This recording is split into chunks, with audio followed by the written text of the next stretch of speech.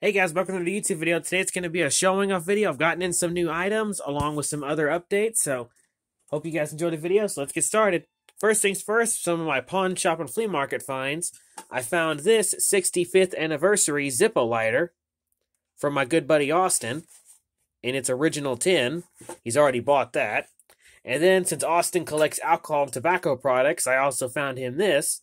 Those who know your history will get this reference. And then I also found him some Zippo lighters. I found this scroll engraved one. And I found him this modern one. Well, 2019, so it's a couple years old, but it's not that old.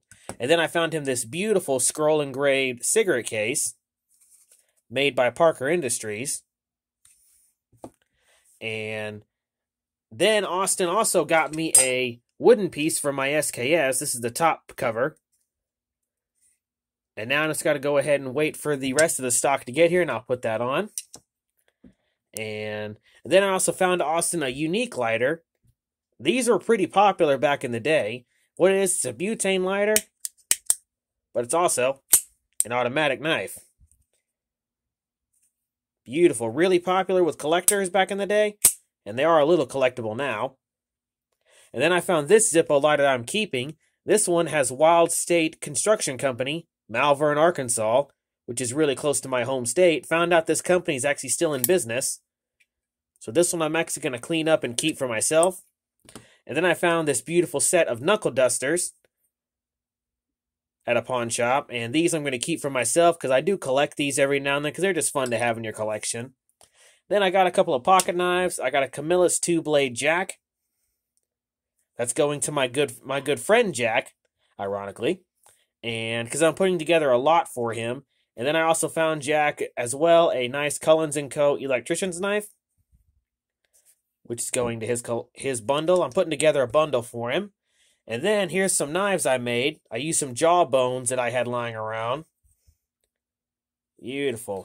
And this one I kind of created as a movie knife. You know, obviously this will never be used, but it's a good little prop to have. It's functional, though, because this is a real saw blade. And then I also made this one right here out of a saw blade and gave it a metal handle that I filled with silver solder. Gives it that scary butcher knife look. And then speaking of butcher knife, I got in a giant saw blade and I made this one completely from scratch. Left the rusted patinaed look and just clear coated over it. Put a sharp edge on it and put a dark walnut handle. Again, leaving the patinaed look to again make it look old. And then, for YouTube reasons, this is not real. This is a prop. It's not a real gun. Can't even be used. I made this Fallout replica of the Fallout pipe submachine gun. Non-functional. It's just a prop. Not real.